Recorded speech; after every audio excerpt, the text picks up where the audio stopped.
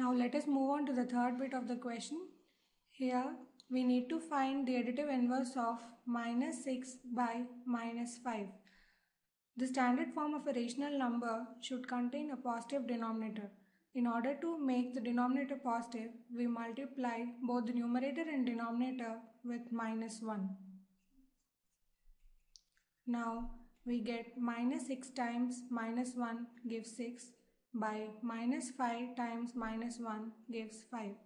Now we shall find the additive inverse of 6 by 5.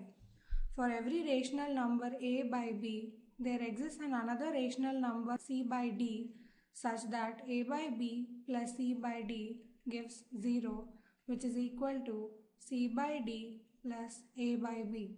Therefore, c by d is called the additive inverse of a by b, and also a by b is called the additive inverse of c by d. Therefore, the additive inverse of 6 by 5 is minus 6 by 5 because 6 by 5 plus minus 6 by 5 gives 0. Therefore, the additive inverse